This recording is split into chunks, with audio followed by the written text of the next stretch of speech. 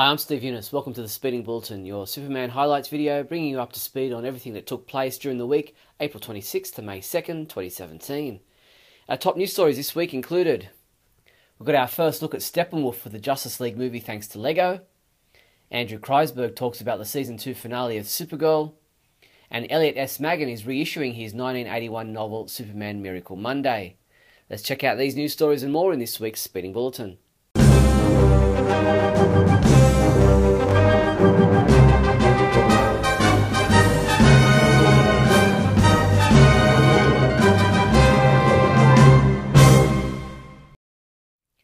In movie news, the newest official Justice League movie poster is available to download for your computer, mobile device, or to print out. Available in various sizes and resolutions, the Unite the League side-on image of the Flash, Wonder Woman, Batman, Cyborg and Aquaman can be downloaded from jointheleague.com. Funko has given us our first look at their Pop Funko Justice League movie figures, which is set to hit stores August 12th. Check them all out at jointheleague.com as well. Speaking of the Justice League movie merchandise, a collection of photos were posted online showing what the Lego tie-in toys will look like for the film, and they gave us a glimpse at what Steppenwolf will look like. Amongst the Lego sets are Nightcrawler Tunnel Attack, Flying Fox Batmobile Airlift Attack, and Battle of Atlantis. No release date for these Lego sets has been announced as yet. We'll keep you posted. In 2012, author and historian Rick Bowers published a book titled Superman vs. the Ku Klux Klan, which tells a group of intertwining stories that culminate in the historic 1947 collision of the Superman radio show and the KKK. That book is being adapted for the screen by Catherine Lindbergh to be produced by Lotus Entertainment and Paper Chase Films. Producer Mark Rosen said, "We're excited to develop the thriller elements of the film in the vein of The Departed and Mississippi Burning." We'll keep you updated as information about this film comes to hand. GOM Films has released the third and final part of their funny voiceover dubs for Batman v Superman Dawn of Justice. What will Bruce Wayne do now that Superman threatens to take over the country? Will he come out of retirement and become Batman once again? Will Bruce and Alfred go out dining? And will Bruce and Diana's relationship last? Well, here I am. Bruce, please, what are you doing? You do realize I'm Superman, so hand me over the kryptonite.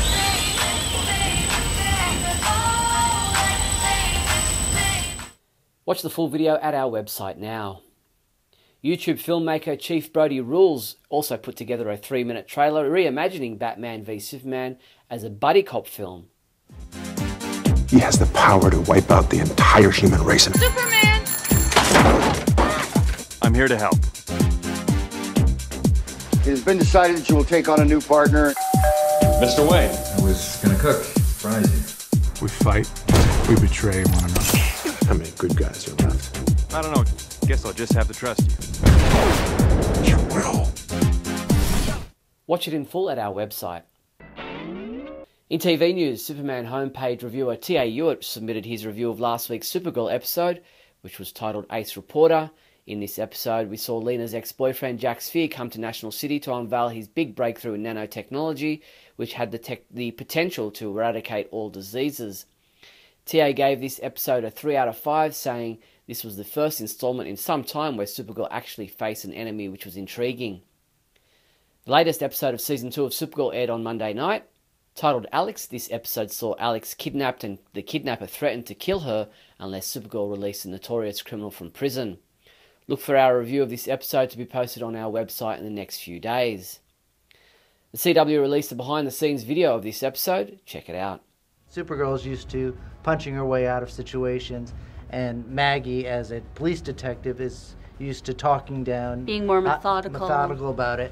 And so, you know, they both have different approaches to finding her and saving her. Every minute we wait matters. I want to get her as badly as you do, but we can't punch our way out of this. We got to get it right. If the shoe were on the other foot, Alex would already be out the door. I'm not waiting. You're not the only one who cares about her. I'm going. The CW also released the official trailer and 12 images for the 20th episode of Season 2 of Supergirl. Here it is. You need this planet to worship you. It feels good to look down on them, doesn't it? Everything that happens from now on is your doing. Every city that burns, every nation that falls. for every child of Earth that cries out, why is this happening? The answer is Supergirl.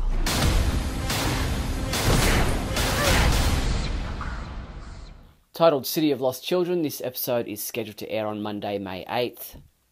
The CW also released the official description of the 21st episode of Season 2 of Supergirl, titled Resist. In this episode, Supergirl grapples with whether or not to obey the President's orders regarding Raya's latest actions. Meanwhile, Cat Grant returns to National City. This episode will air on Monday, May 15th. In a new interview with various media outlets, executive producer Andrew Kreisberg spoke about the upcoming episodes of Season 2 of Supergirl, including the season finale. As for how crucial Superman's return is, he said, he's incredibly crucial. For us, he's so comfortable in the role, but the show is called Supergirl, so our Superman is here in service of Supergirl. He's her family, he's her conscience, he's her mentor. As for the introduction of General Zod, he said, I don't really want to say too much about Zod. How and why it happens is a fun surprise. A number of character concept designs were released online by artist Alan Villanova, who revealed early concept drawings of Martian Manhunter, Livewire, Reactron, and Master Jailer. Superman homepage reviewer Thomas Dreyfus submitted his review of the latest Justice League action episode.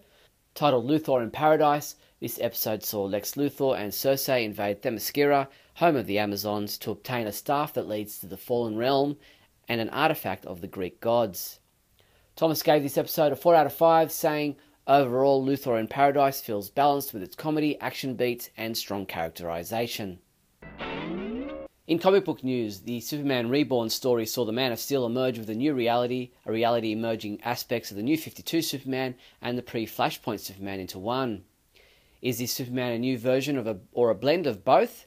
Dan Jurgens said, in a way the answer would be all of the above.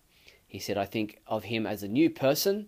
There are adventures in his past we haven't seen, yet we selected some of the best possible aspects of his past to include selecting from both the New 52 Superman and pre-Flashpoint Superman to make everything work, and yes, to make that work right, we discarded some elements as well.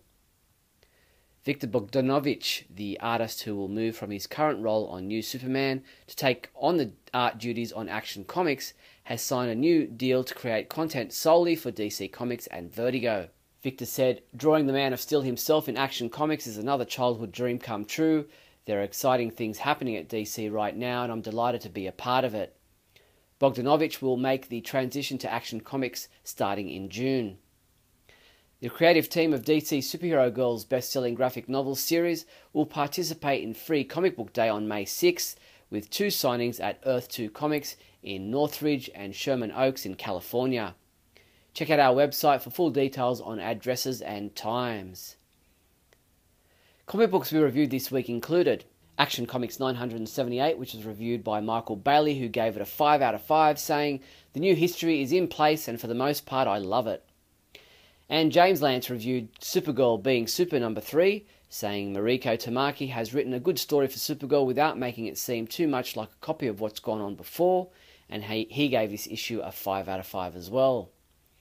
Superman comic books available this week from May 3rd include Injustice 2 Chapter 4 digital comic, DC Comics Bombshells number 26, Injustice 2 number 1 print edition, which is available in a variant cover, Justice League number 20, which is also available in a variant cover, Superman number 22, which is also available in a variant cover, Superwoman Volume 1 Who Killed Superwoman Rebirth trade paperback. A great metropolitan newspaper. You'll want to pick up your Daily Planet merchandise quick smart. Like this Daily Planet t-shirt available in various colours and sizes from $8. Or how about a Daily Planet coffee mug, yours for $13.99. These and other Daily Planet items are available from your one-stop Superman shop, the Superman homepage online store at supermanhomepage.com/shop.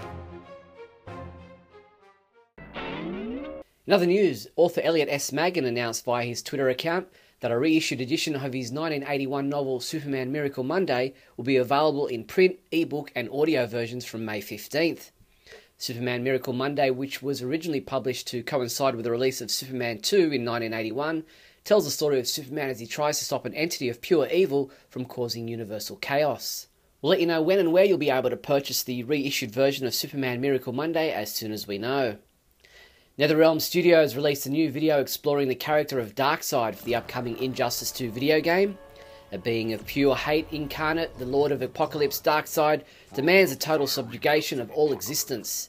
His merciless obsession has left a wake of suffering and obliteration as he seeks the anti-life equation.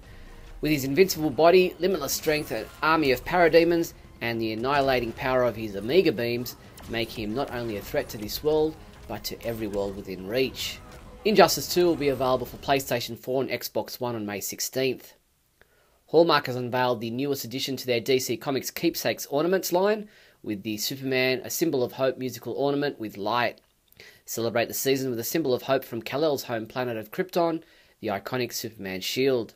This striking Christmas ornament lights up and plays a clip of the stirring John Williams composition Superman theme.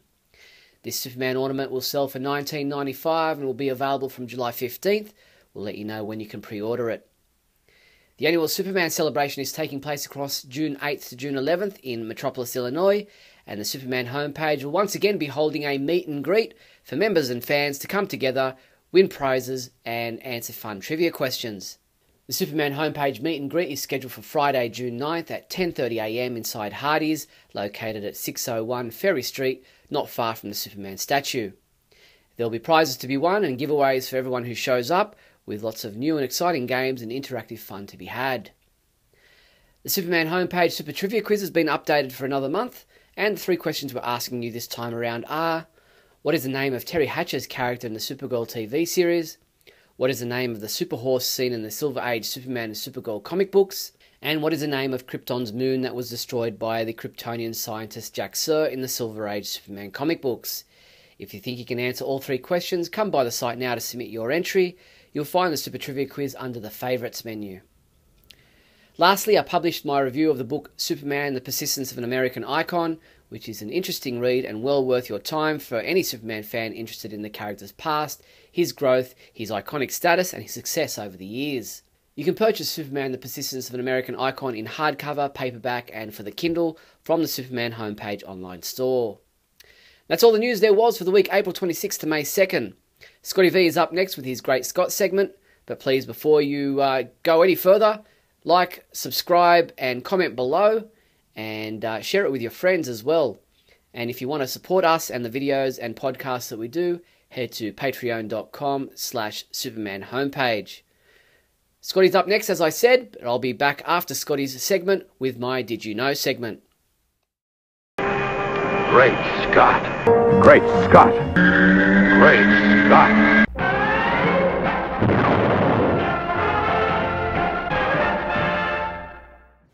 Hello everyone and welcome to another fabulous episode of Great Scott. I'm Scotty V.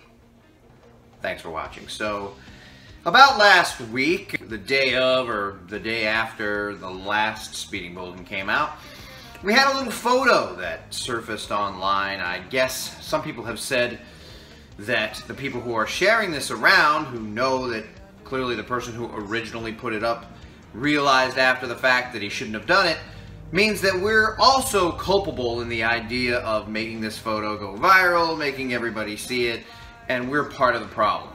Now, I'm sharing it when I do because I'm trying to say I don't think this is something that a guy playing Superman should do in the suit. Now listen, it's not the end of the world. I'm not up in arms about it. I'm not calling for his firing. He's an actor. He's playing Superman. He did a fine job. I wasn't thrilled with the portrayal, but only because that type of writing, that style, is not necessarily my favorite. But I liked seeing him. I'm looking forward to seeing him in the finale of Supergirl. Tyler Hoechlin, of course, is who we're talking about. And a photo of him on set with the woman who plays Alex and the woman who plays Maggie, where they were both smiling and looking fairly appropriate for a photo like that. And he is like this, but his middle appendage finger, his finger is up, which is the thing the kids are doing these days. Everybody's gotta be cool, you know, it's the in thing to do. You give the finger when you're taking a selfie. You know, when you're in your 20s like this guy, it's hard not to bow to peer pressure. It's hard not to be the Twitter, the /Instagram generation where it's so cool and hip to throw your finger at the camera. Which is why it's not that big a deal. I mean, we all have done it, I'm sure, in different times, especially joking around with your friends, you might do it. It's not necessarily extremely vulgar. It's not the most terrible thing you could do. It's not even the worst type of vulgarity. But it is un-Superman-like. It is slightly disrespectful to the job that he's in, the costume that he's wearing, the character that he's playing, the children who might see him. And I've heard people say, well, if you don't want your kids to see that, then don't let them go on social media, which probably at a certain age you shouldn't be on social media anyway, but this is a thing that obviously got out and is now being talked about and is something that a kid shouldn't have to see a guy in a Superman uniform doing. Now, there are people who wear Superman uniforms to Comic-Cons, out on Halloween, and I'm sure they do much worse things than throw the finger at the camera. But my reasoning here is that he's on the job, he's working, he's in a role that he should be respectful of, and he should feel appreciative of having that job. I'm sure he wasn't thinking. I'm sure he was just trying to be cool, because that's what the kids do these days when they're in a photo. But it really lacked a bit of class. It's inappropriate for a guy in a Superman costume in an official capacity as Superman to do. That's all. Probably the most commented on post I've ever posted, and for the most part, I think people thought I was being a little hard on him, and I think a lot of that stems from the love that people have of him playing this character, because they've been so down by the movies and they love that there's a more positive, happy version. But it's not particularly positive to look grumpy and give the camera the finger, but it is something that people do in jest. So it could have very well been a jestful photo. My understanding was that David Harwood was the one who shared it, that's Martian Manhunter, and then pulled it down off of his Instagram. I was unable to find an actual connection. I can't even find a story or anything online. So it's clearly not even made news, which is good, because less people will be affected by it. And since I shared it and other people shared it, maybe there is some truth in saying we're the ones who are making it something and it doesn't have to be anything. I would just say that it's not necessarily the best way to go about being at work and being respectful of the job you have and the writers and the creators and the people who put you where you're at. Even if you're messing around, we are in the social generation where everything gets put online. And he may not have thought it was going to be, and maybe the person who took it and then posted it is to blame, certainly to some extent. But that person recognized that and took it down. Wouldn't have been a problem if Tyler hadn't made the gesture in the first place. Stay away from things like that, I think, when you're in the uniform and in official capacity. Thanks everybody for watching, and remember, always keep your middle finger down.